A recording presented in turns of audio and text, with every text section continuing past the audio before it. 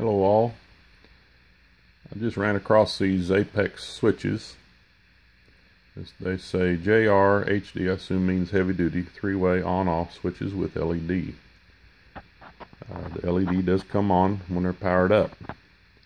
But I wanted to tear one down and see what's inside.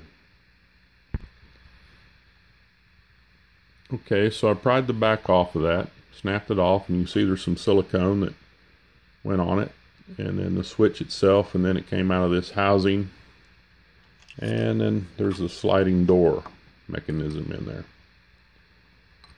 Now this is a good switch, except for a couple of things with this LED that they've added. When I first took it apart, I noticed that when it was in the case, it would never go all the way to the detent.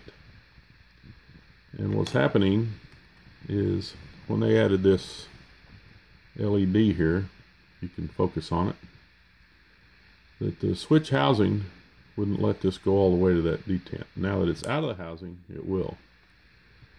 So I would recommend, if you have these switches, taking that LED out is exactly what I'm going to do, because where a switch won't make that safety detent, that's an issue with me.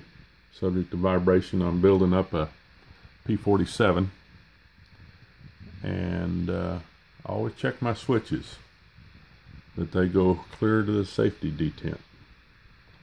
And as you can see, this one does when it's out, but it didn't have that real firm feeling when it was in the case. So I'm going to cut these LEDs out. All there is a little resistor on the back. See if you can see it there. Very small. But I'll just nip that off with a set of close cutters. Take that LED out of the circuit, and then I'll have a good switch.